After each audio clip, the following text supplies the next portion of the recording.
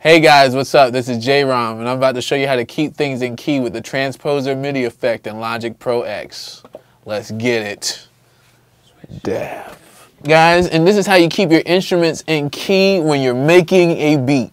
Now this is important if you want your stuff, your harmonics and everything to sound good, and when, people are playing, if you want people to play your music out, or just keep your stuff in key with your auto-tune, all this stuff.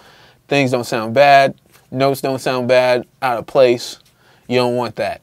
So this is what we're gonna do. I got something laid out with the chord I wanna play in the major pentatonic.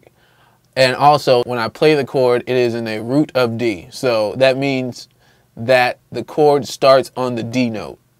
So I wanna change my bass to the D note, to the root, then also change the scale to the major pentatonic, because that is the chord that I'm playing. It is in the major pentatonic scale.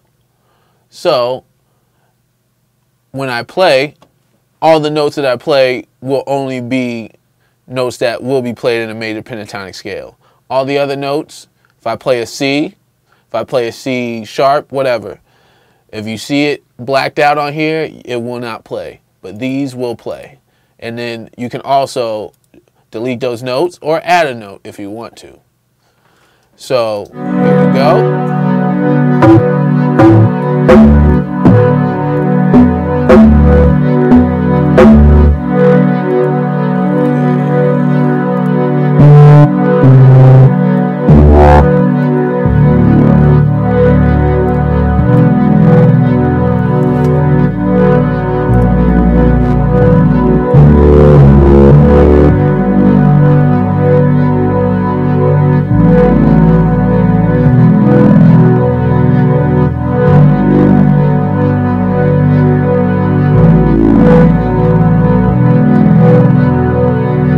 Okay, so I think I might kind of found something a little that I think I kind of like.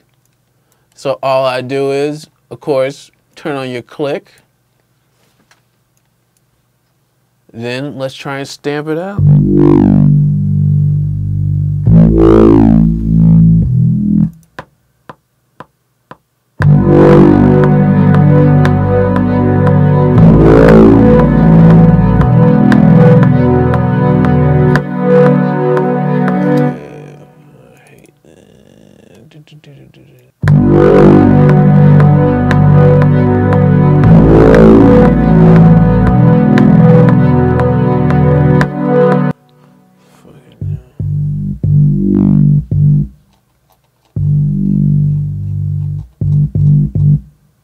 So now we already got the bass in here.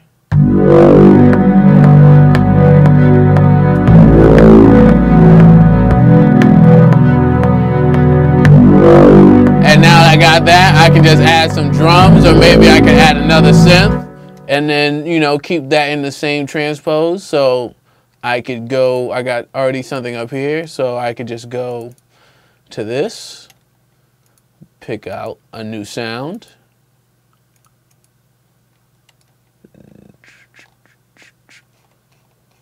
All right, and maybe we'll do something like a bell, or maybe some strings, or a lead.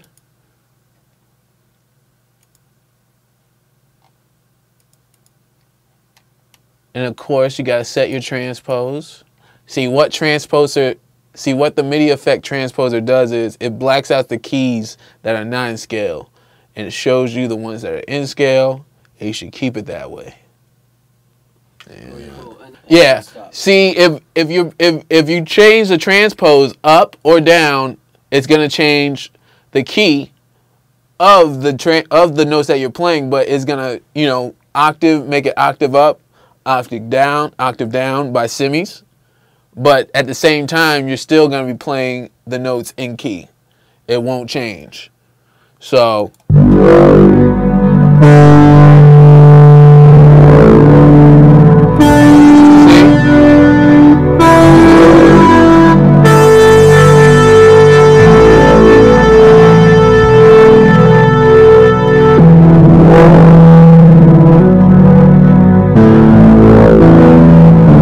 Keep going down, keep going up.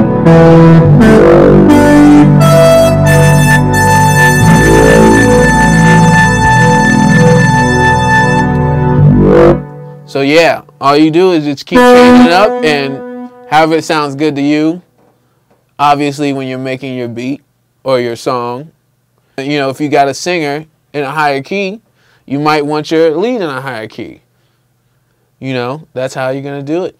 And as you see, no matter what key I've been playing, when I've been, you know, playing with the beat, it's been in key. It hasn't been out of key. It's not been some crazy wonky sounds that sound crazy.